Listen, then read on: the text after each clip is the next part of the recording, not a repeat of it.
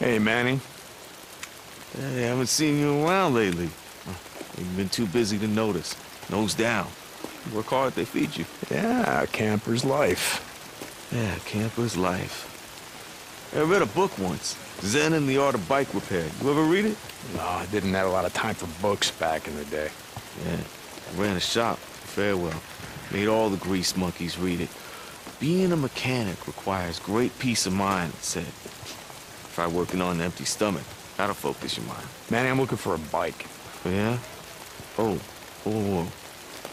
You don't want that one. Why not? It just came off the truck. I mean, some dumb son of a bitch left it out in the shit. Rusted up good. It rode hard, too. The fool that rode it didn't know shit about bikes. Is that right? Yeah, that's right. Shot the hell this one. We just partied it out.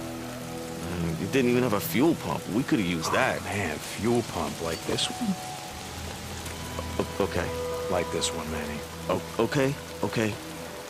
See, now when I said fool, what I meant was the fools that brought that bike in, see, they didn't tie that shit down properly, so they left it like rattling around back there. Hey, let's talk.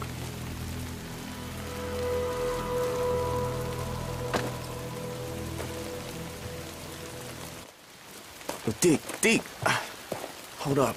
I just want to say how sorry I am. I didn't know, I swear.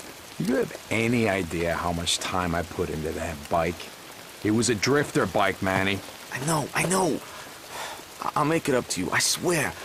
I put together a new one. You call this piece of shit a bike? I know. It's not...